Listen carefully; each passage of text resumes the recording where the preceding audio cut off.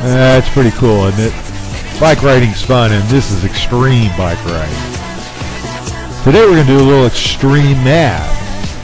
And we're going to use bike riding as an example to help you understand the difference between direct variation and inverse variation.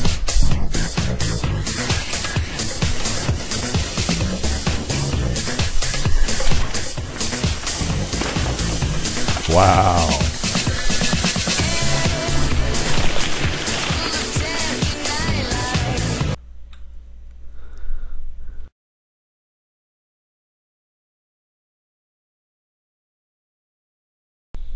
Extreme biking, that's cool.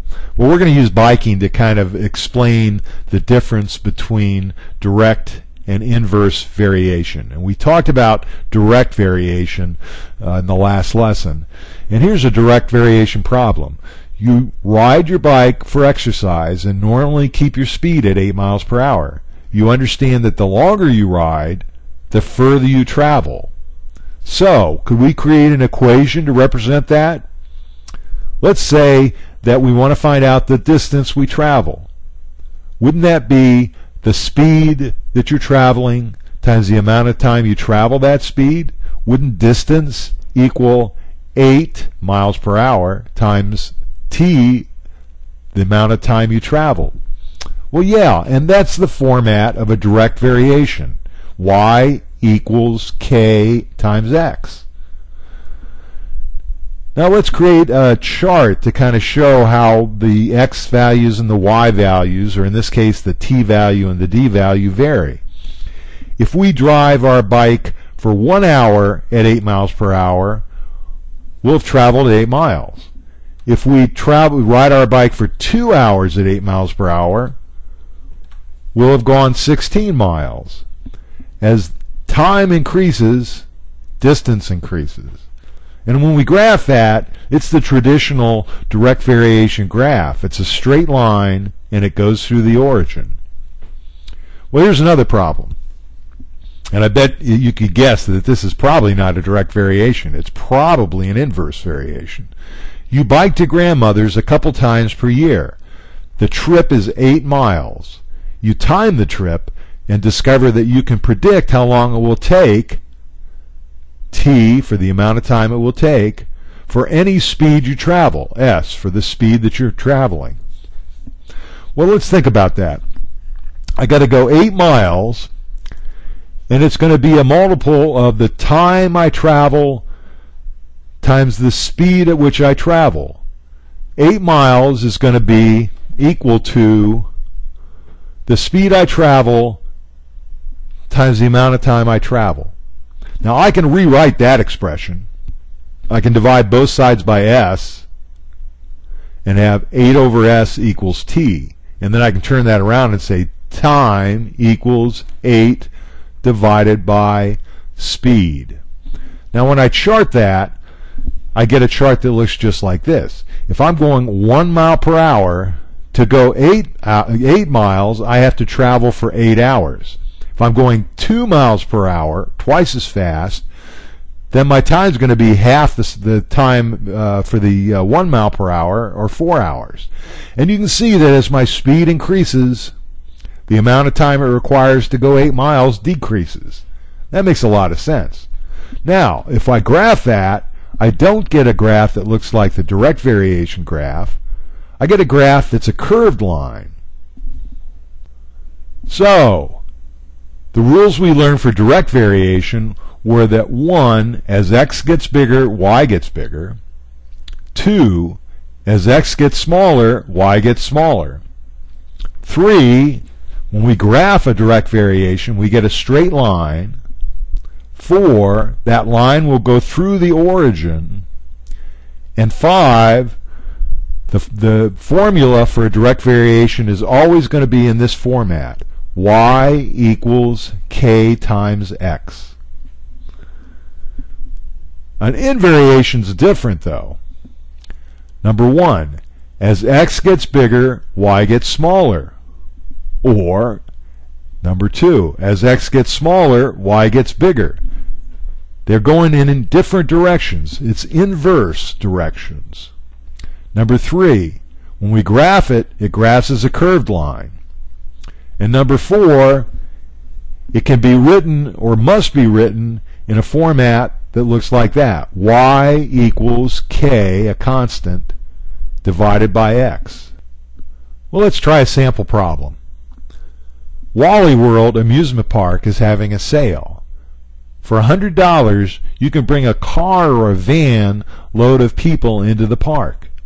Can you create a formula to determine the cost per person, which we'll call Y, for various size groups, which we'll call X? X is the number of people in the van.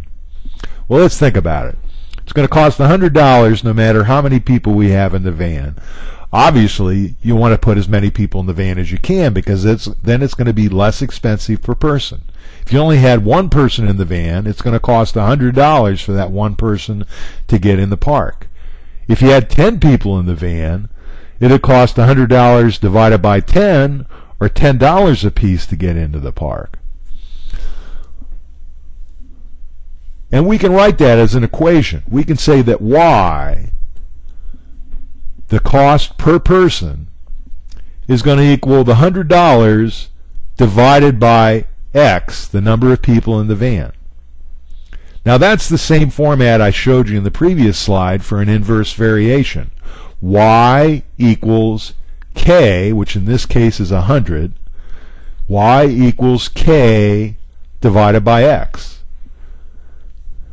Now if we create a chart and calculate the cost per person for each number of people you could have in the van, you can see that as the number of people in the car increases, the cost per person goes down. And if we graph that, you'll see that we get a curved line. Now you try this one. Hit the pause button, do the problem, and then hit the forward key to move on to the answer.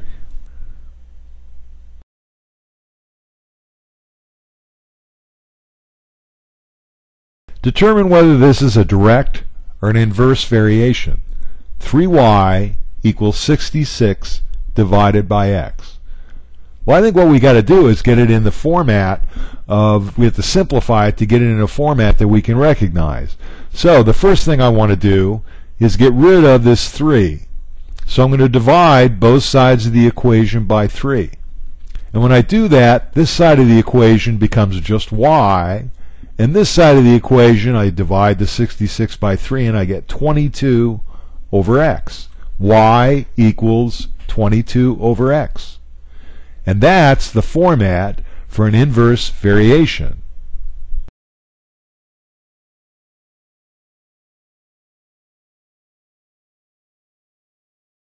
How about this one? 6y plus 3 equals 12 divided by x. Is it direct or is it inverse?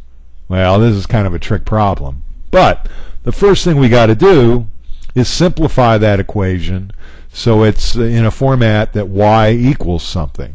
So I got to get rid of that plus 3, so I'm going to subtract 3 from both sides of the equation.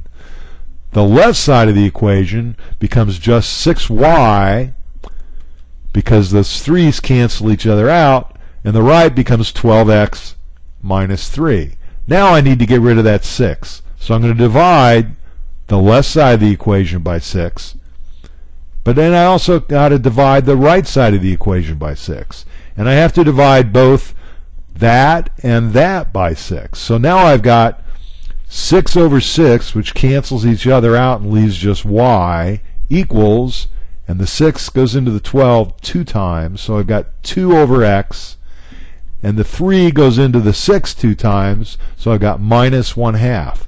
So simplified, that equation is y equals 2 over x minus 1/2. Now, that looks exactly like our format for an inverse variation. Y equals a constant divided by x. But that changes things and makes it so it's not an inverse variation. And it's not a direct variation. This is neither an inverse nor a direct variation. Try this one. Hit the pause button, do the problem, and then hit your forward key.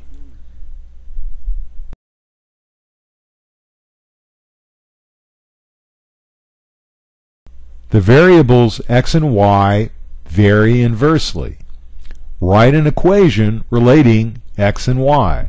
Well, we've got a graph down here, and there's quite a bit of information on this graph. First of all, they tell us it's an inverse variation, and that's a curved line that looks like an inverse variation. But they give us some other information too. They give us 2 points on the line. That point up there where x equals 1 and y equals 8, and this point down here where x equals 2 and y equals 4. Can we figure out how to turn that line into an equation? Well, let's think about it. We know it's an inverse variation, so ultimately that equation has to be in that format. Y equals k over x. Now, we know 2 x values and we know 2 y values. So we could substitute these y values for that value and substitute the x values for the x, and we get, in the first case, 8 equals k over 1. And in the second case, we get 4 equals k over 2. Well, can we figure out now what k equals? If 8 equals k divided by 1, then k has to equal 8.